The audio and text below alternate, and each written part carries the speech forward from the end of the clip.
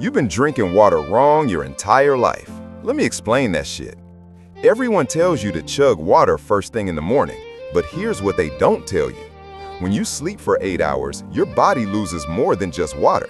You lose sodium, potassium, and magnesium. These are electrolytes, and without them, your cells can't actually absorb the water you're drinking. So what happens? That water goes straight through you. You pee it out within an hour. Your cells stay dehydrated. Here's what to do instead. Add a tiny pinch of sea salt to your first glass of water.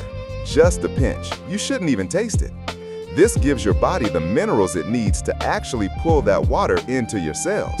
Now you're hydrating at the cellular level.